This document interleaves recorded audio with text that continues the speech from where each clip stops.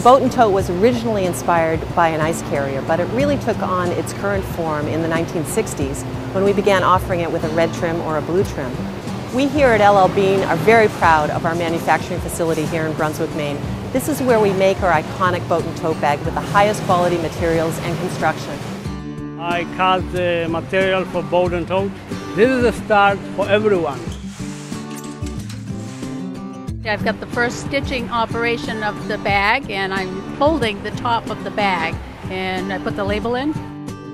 We have what we call the inserts that I put in, and it goes into a guide to put the handle on.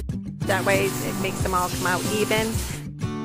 I have been with this company for 31 years. I do everything by eye. When I come down the first side, I have to come down to the bottom material. Then when I roll it up, I know that it needs to be up 4 1/4 from the bottom. Before I do anything, I check it over, make sure there's no defects on the bag itself. And then when I'm done with it, after I seal it, I put the product label on it and put it in my box. And then I case it up, and then I ship it out and put it on a skid. We're all conscientious about our bags, and we take pride in it. We all work as a team, and we do good quality.